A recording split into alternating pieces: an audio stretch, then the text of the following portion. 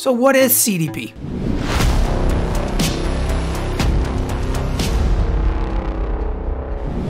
CDP stands for Cisco Discovery Protocol. As the name gives it away, it's Cisco proprietary, meaning only Cisco devices speak this protocol. The whole purpose of this protocol is to help discover neighbors. So for example, if I'm a switch and I have other switches and routers plugged into me, when CDP is enabled everywhere, I can see who are the neighbors that are connected to me. Typically, network engineers and consultants use CDP to verify physical connectivity of a network. And I'll give you an example of how that works on a switch CLI in a moment. The way CDP allows discovery to happen is through CDP messages. And these messages are sent across all ports on all routers and switches by default. Another interesting tidbit, Cisco IP phones use CDP to learn both the data and voice VLAN IDs that are configured on that access switch port. And finally, LLDP or Link Layer Discovery Protocol is a competing standard to CDP and is defined in IEEE 802.1ab standard. If you happen to have any non-Cisco switch in your environment, whether Arista, Juniper, or you name it, any other switch, it runs LLDP for the purpose of discovering neighbors. So what you would have to do in that instance is, if you have a mixed environment, Cisco and non-Cisco, you should actually run LLDP everywhere instead of running CDP. Because this way, whether you're connected to a Cisco neighbor or a non-Cisco neighbor, you can discover and see what's going on. Now, just by looking at these bullets, it's probably not sinking in much. Let me jump right into the CLI so I can help you crystallize how CDP works. Here I am on switch 1. Here's the magic command you want to know.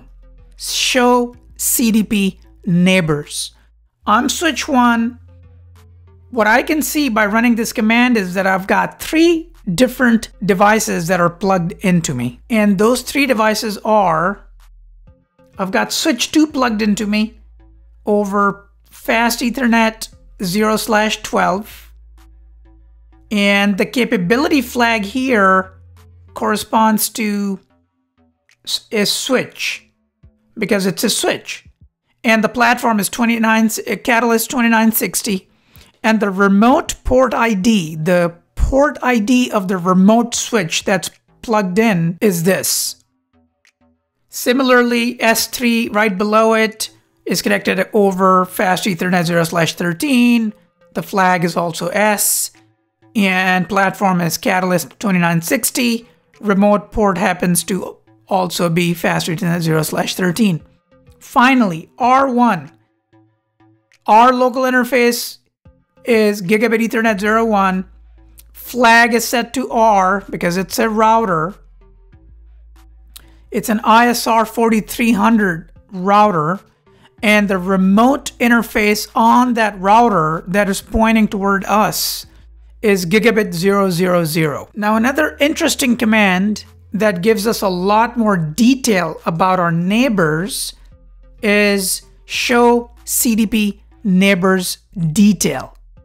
Now, one thing I would like to draw your attention to here is that so here we're looking at router 1. And I can see the IP address of router 1, so that's pretty neat. Right? So as you can imagine, if I've got other devices plugged in and I'm walking into an environment completely cold as a consultant, I had never worked in this environment before. I have no clue how this environment is set up. By using show CDP on different switches and routers, I can start to map out how the network is set up. I can actually create a diagram with physical connections so I can see how it's all interconnected. In addition, as a bonus, I can also specify the IP addresses of the devices as well. So really, really cool feature. Now I'm going to warn you, it works wonders when it's a small environment.